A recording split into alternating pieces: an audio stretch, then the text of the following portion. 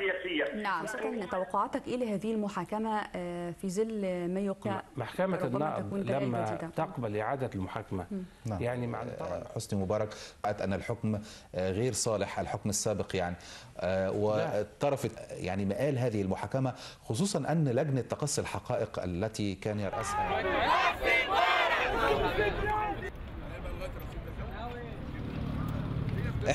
We want justice. If he really killed the protesters, even if I'm someone who you could say is a former regime supporter, I'm telling you I will support the death sentence. But I think he didn't kill anyone. هناك أدلة جديدة، هناك تقرير للجنة تقصي الحقائق التي أصدر بشأنها رئيس الجمهورية. There's new evidence, and there's a new report from the panel which was formed by President Morsi. The prosecution has carried out an investigation on the new evidence. What we know is that the prosecution is expected to ask for additional charges to be added to the previous ones. And I think that the new evidence will tighten the noose around Mubarak's neck.